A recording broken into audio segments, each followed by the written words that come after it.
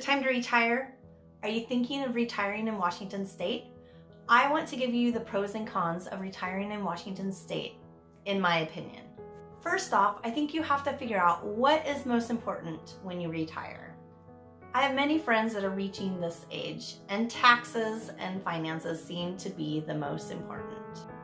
But there are many other pieces to retirement that I would assume are just as important, if not more. Is being close to family and friends important? For some, family is their life.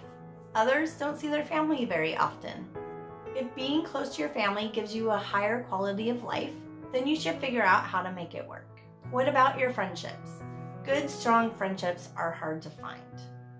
If you move away from your friends, are you going to find those same friendships again? People plan their whole life to retire so they can hang out with their friends and their family, but if you move out of state, it is likely you will not see those friends or family often. What activities do you like to do? Washington has so many free things to do. Hiking, biking, walking trails, fishing. There's senior centers with tons of activities, libraries, parks, hunting, exercising. If you like what you're hearing so far, go hit the subscribe button and the little bell for notifications. That way you'll be notified of all my upcoming videos. There are activities that cost some money too. There's movies, golf, fishing, skiing, snowmobiling, camping, dancing, and different clubs around. So if it's activities, we don't have a shortfall of them. The weather is mild. If you do not like the heat, there are not many places with as mild of weather as Washington. Sure, we get the rain, but we're not frozen for months and we're not in scorching heat for months. And it is beautiful here. When I go on vacation, I have so much fun and it's so beautiful to see a different area. But when I come back home, I'm always in awe of the beauty of Washington. Every season brings a different color. It is very important to be able to live comfortably. Washington is not the highest taxes, but it is not the lowest taxes either. But it is one of 7 states that does not have a personal state income tax. However, our sales taxes are quite high at 10%, but we don't have tax on groceries. Our property taxes are in line with the average throughout the nation. There are 2 programs in the state that have property tax relief for seniors.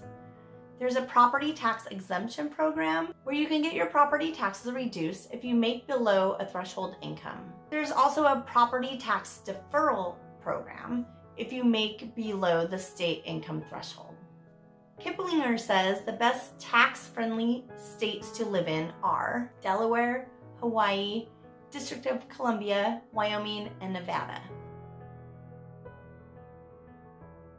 There are many senior facilities in Auburn, Washington, and Renton, Washington. Whether it be over 55 communities, low-income senior apartments, independent senior living, or assisted living.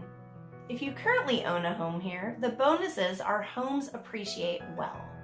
We have seen very high appreciation in the past several years. If you stay in your house until it's time to downsize, you will have a very nice nest egg to apply to senior housing or to downsize to a smaller home and not have a payment. There also is a program called a reverse mortgage, which allows homeowners to use the equity from their home to pay their mortgage payments. You will want to do your research on this to make sure it's a good option for you. There are quite a few active retirement housing communities in the area. If you would like a list of those, please send me a message or fill out the form below. I'd be happy to send those to you. Do you still want to work part-time during retirement for something to do? We have lots of jobs and lots of part-time jobs. Maybe you want to volunteer. There are lots of opportunities for volunteering as well. So see, Washington is a great place to retire. It has most of the activities you will want to do during retirement. There is something for every season.